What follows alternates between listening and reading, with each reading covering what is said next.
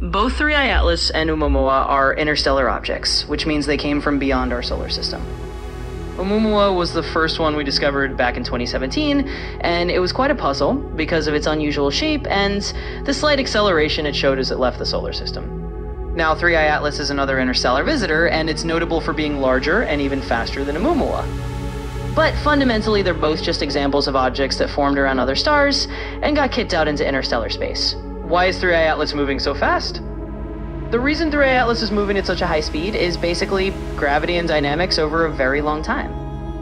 In other words, these objects can get slingshotted or ejected from their home star systems after gravitational interactions with planets or other stars. By the time they reach us, they can be traveling at enormous speeds. Why it's not likely to be alien tech. So could it be from alien world and ascend to being artificial?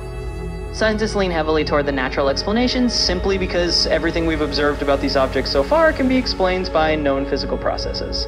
There's no evidence of any kind of artificial construction, signals, or anything that would suggest it's a spacecraft. It's just a really fast-moving, naturally formed piece of interstellar material. 3I Atlas is super fast because it's been traveling through space for a long time, probably kicked out of its original system by gravitational encounters. There's no need to invoke alien technology to explain its speed or origin. It fits well within what we know about how objects can get ejected and wander the galaxy.